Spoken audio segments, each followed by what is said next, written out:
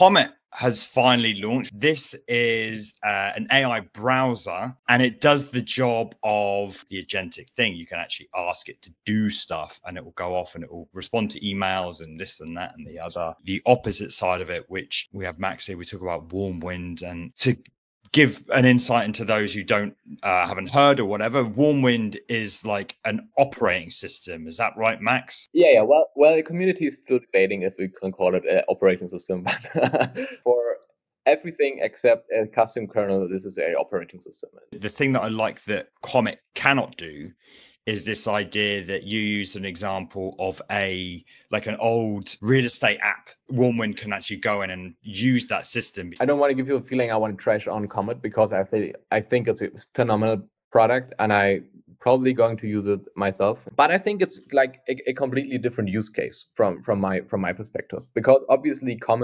a Comet is something you would use if you have a demand now. So you would like to have your emails answered or whatever. And it's highly dependent on your machine. So your laptop has to be on, and while that's on and you have the browser open, it's working. How I like to discriminate what we're doing is everything that's not on demand. Typical tasks are more like whenever an email comes in, whenever a new order gets created, every day at 7 o'clock, every day at 9 o'clock, doing things for you even while you're not online. I was doing some of the shorts that we were making for this show, and I was using Veed, which adds subtitles.